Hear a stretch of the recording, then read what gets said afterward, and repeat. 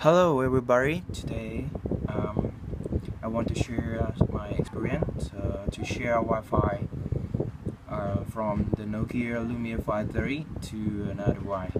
So first of all, this is the Nokia Lumia 530.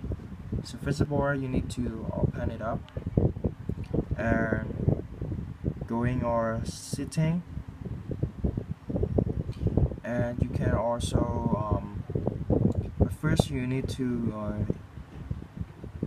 open the 3G and the data connection, and you will see is the internet connection is running. So and now we will to internet sharing.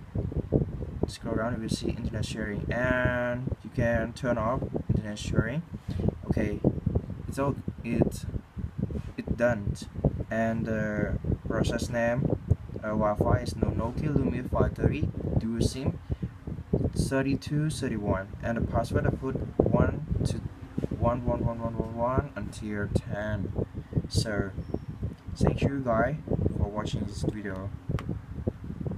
Please subscribe for more video.